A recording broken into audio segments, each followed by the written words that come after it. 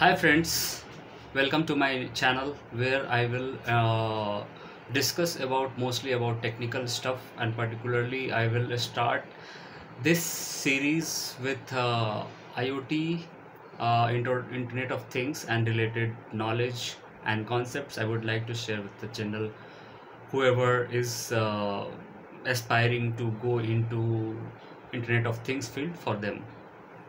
So, once we say Internet of Things, what does it comprise of? First of all, it comprises of Internet. And what is Internet? It's a medium of communication. It's a way, it's a medium which connects the computers, or it connects all people around the world, and it gives us the flexibility to talk to each other, connect with each other like that. So in this today I am mostly going to focus uh, on communication aspects of Internet of Things.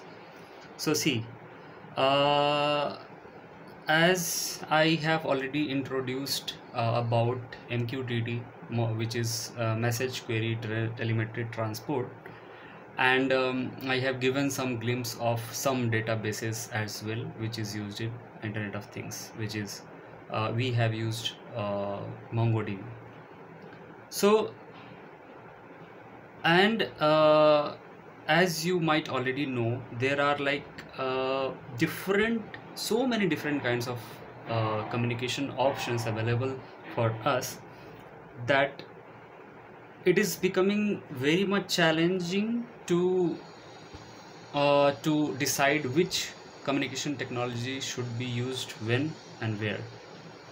So given so many communication options available for us, I would I would be not wrong if I will say it is basically Internet of Communications rather than Internet of Things, right? Yes, believe me, one of the major challenge in IoT implementation is the choice of communication technology. And we have designed already some of the system we have seen in our last presentation, last videos, and in which I have sent the data, whatever practical things I have shown. I have used Wi-Fi communication for that. But what are the all the now all the different types of communication methods available to you? So if I will I will tell it like in a brief way, what are the different communication technologies available. So it is LoRa, long range, Wi-Fi, wireless fidelity, NB-IoT, narrow band, Internet of Things, then our 3G, 4G, 5G, right, in our phones, Bluetooth low energy, this band works on Bluetooth low energy, then Zigbee, Z-Wave, RFID, hell number of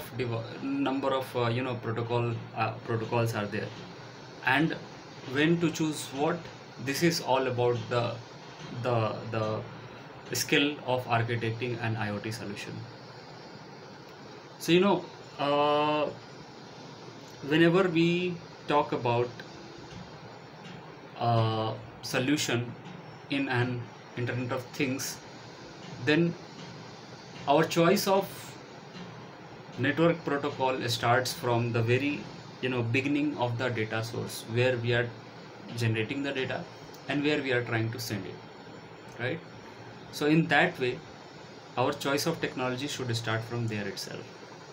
In technology, in network communication also, the choice of technology, apart from that, the protocol particularly also plays a very major important role.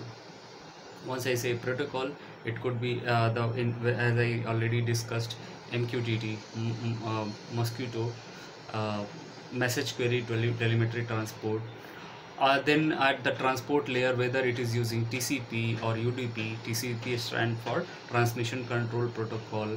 UDP stands for User Datagram Protocol. What is the difference between that? And then in internet it is HTTP versus in IoT it is MQTT. What is the difference between that? Then MQTT and AMQP. Why, when we should use what and why, right? Then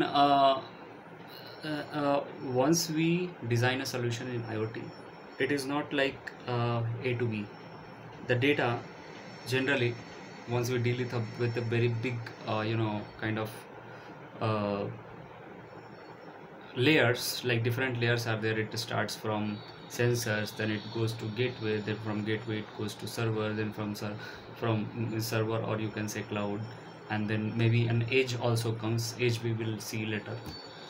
But this is how so you know uh, I am telling in terms of the how the solution need to be designed and from where it starts. So as I say, let's see a simple example of this band. Okay, this band works on Bluetooth low energy, right? It's a Bluetooth based device. So how it is transferring data to my phone, and how my phone data is going to some server. From there maybe they are detecting my steps, how many steps I am taking per day, what is my sleep pattern, and from that they can derive my lifestyle as well. But this whole system of data communication, from starting from sensor to phone to cloud to analytics and coming back to the user, it's in this whole pipeline there are number of communication technologies. First, from my band to phone it goes through Bluetooth. From phone to server it goes through Wi-Fi or cellular network, whatever is available from my phone. So basically an app is there for this band in the phone, and that app is receiving the data through Bluetooth, and it is maybe in raw format, or maybe it is doing some calculations there itself before sending it to their server, that band server, that company server, and from there it is being stored, it is being analyzed, and maybe it is being derived in some analytical format to come up for some maybe results like that. So hope you have got a very high level of understanding of what is Internet of Communication or Internet of Things, or communication technologies used in Internet of Things is. In the next video we will see more in detail for a particular technology.